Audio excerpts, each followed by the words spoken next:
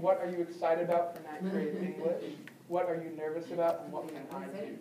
Those are the things your letter should say. Flip the page, please.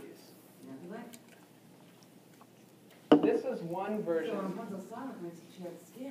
You can do your homework right here. Don't copy that nice thing. You can do your homework right here on this page. You write, Dear Mr. Hester, and you tell me things about yourself. If you want to use this sentence starter page, that's cool.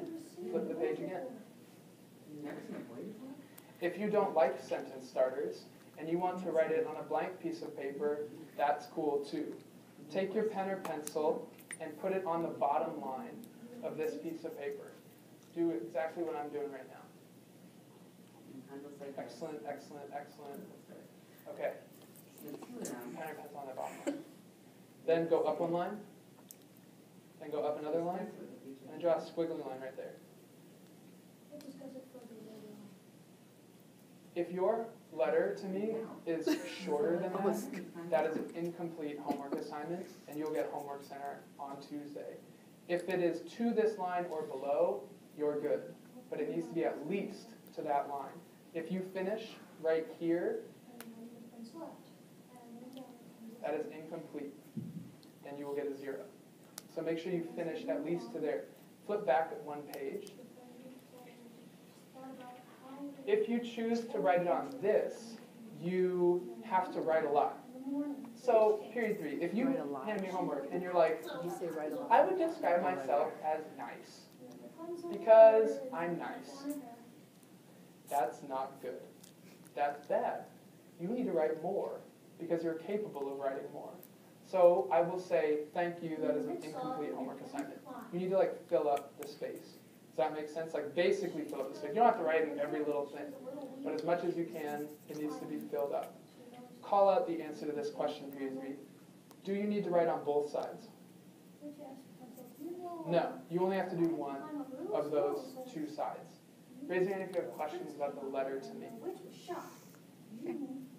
Period 3, yeah. Yes, you can write it on other line paper, but it needs to be the same line thing. Good question. Or you can type it in. Oh, one person in another class asked, can I do both sides? And I said yes. He's like, what would you say if I did both sides? And I said, I would say you reply. So I give you a pat on the head, and I'd be like, great. You can do it on both sides if you like. That's the homework. Put this, just flip it back to this page. We are done with homework. So on Tuesday, I'll expect to see the binder and that piece of paper. The thing we're doing next is we are going to learn how I get the class quiet if we are talking. There are going to be times when you're talking and it's totally okay, and so I'm going to show you how we get it quiet. Repeat after me.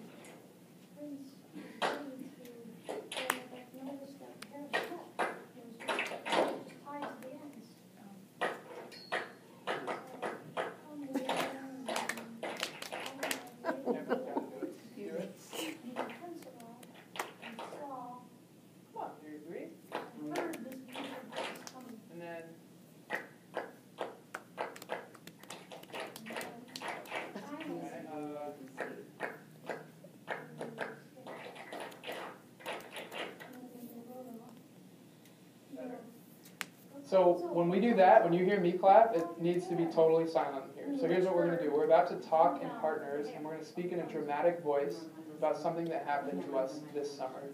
Track me with your eyes as I tell you who your partner is. You two are talking to each other. You two are talking to each other. You two are talking to each other. Heidi, you're going to go first. You two are talking to each other. You're going to go first. You two are talking to each other. You two are talking to each other. You two are talking to each other. You're going to go first. Pink, purple, and white, you guys are going to talk to each other. Omar, you and what's your name again?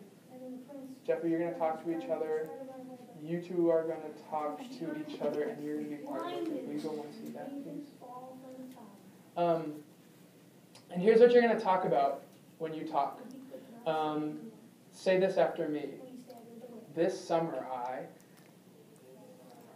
Okay, now I need more drama. So I need to hear... This summer, I... Oh, weak. Come on. Drama. Here we go. This summer, I... All right, better. And you're going to tell your partner something that happened this summer, something you did this summer. And it may be nasty. Or it may be gross or inappropriate. If it is gross, inappropriate, or nasty, you are going to say it in appropriate language. There are no cuss words. There's only appropriate language allowed. So tell them something that you did this summer. This summer I blah. In every partner pair, there's one person who's closer to that door. I can write that. If you're closer to that door, you're starting. My favorite captain. Okay, so if you're closer to that door, you're starting. Raise your hand if you don't know who's starting in your group. Yeah. Only the person who's starting. Repeat after me. This summer I. Yeah, yeah. Should we have to do it again? This summer I. I haven't signed in like 3 weeks. So. One more time. I need drama first person. Ready? Here we go. This summer I. So you're going to talk, and then the second person, when they're done, they go. And then I'm going to clap it quiet. Ready? First person, go.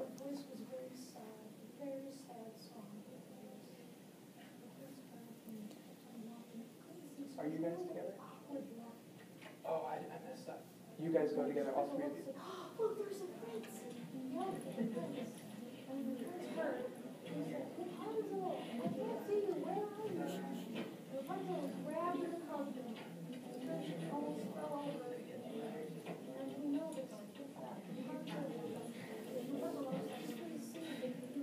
I'm going to clap it quiet. Oh my gosh, would you lose your sense of rhythm? Here we go. Okay, so that was pretty good. Next time, we're going to try it, and here's the sentence starter. At my middle school, say it after me. At my middle school. More drama? At my middle school?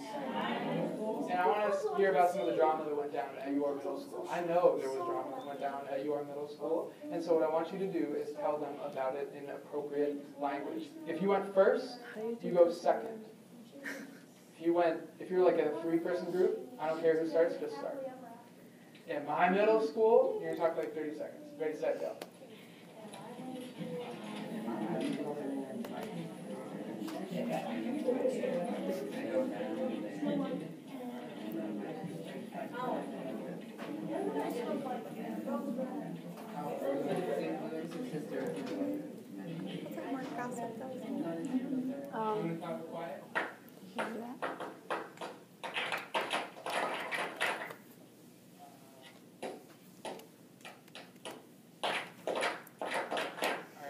You guys did a good job. I heard some dramatic things that happened at your middle school. I'm sorry to hear that dramatic things happened at your middle school. But now you know how I'm going to ask for your silence. That's one way I'm going to do it, by clapping it quiet. Now what I'm going to do for the last few minutes of class, oh good, we have some time, is I'm going to tell you a little bit about myself.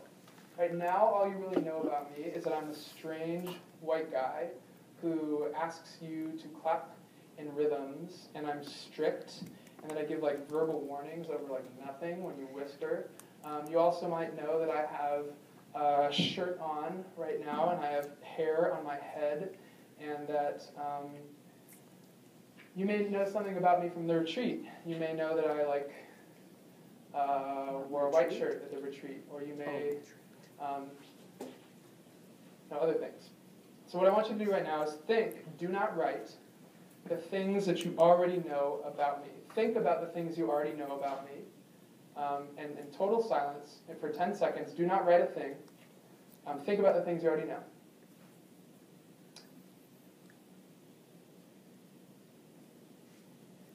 Now for the next 1 minute, in total silence, I want you to write 3 things you know about me. It could be that you think I'm a white guy. Or it could be that I'm your English teacher. Or it could be I have shoes on. I don't care what you write. Write 3 things you know about me. Ready, set, silently, go.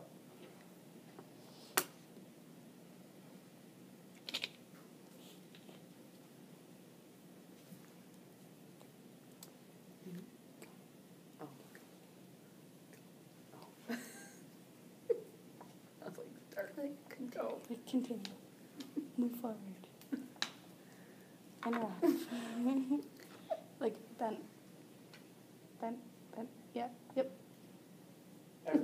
thumb up or thumb down. Silently writing in the left-hand column. We have about 27 more seconds. You're doing everything that I ask for your 3. If you finish early, think about the next column. What is he saying? What does he call them? 303, 33, 3? Room 303? I didn't even hear him say that. The third period, so Take 8 more seconds. Stay silently writing or thinking. Okay. So, as an interpreter, at this spot right here, All right. where he's giving a First person who countdown, went first. would it be better to First. interrupt your student When you or to let him talked, go, and then the when person who it's started you with stop, then you stop this them, summer so they I, can concentrate. you are going to read your I knows. Because okay, Then so the second person is going to go. Okay? hearing kids can So hear first that person and go, still and work. I'm going to say, Malika, Yeah. you're starting in your group, and Robert, you're starting in